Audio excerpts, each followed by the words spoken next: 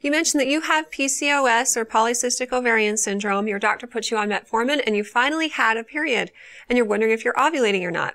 In order for ovulation to be likely, a woman needs to be having regular cycles that are 25 to 35 days in length from the beginning of one period to the beginning of the next. And unless you're having regular cycles, then it's hard to tell when and even if you're ovulating at all. So this becomes a really big deal for women that have PCOS when they're trying to conceive, because in order to conceive, you need to ovulate and you need to time intercourse with ovulation. And it's nearly impossible to do that if you have irregular cycles. So especially if you're wanting to have a baby, I recommend talking with your doctor, and they'll decide if medication is necessary to regulate your cycles or to stimulate ovulation in order for you to achieve your dreams of having a baby. Good luck with everything, and if you have more questions for me in the future, please feel free to ask them on our Facebook page at facebook.com/InnerMountainMoms and recommend us to your friends and family too.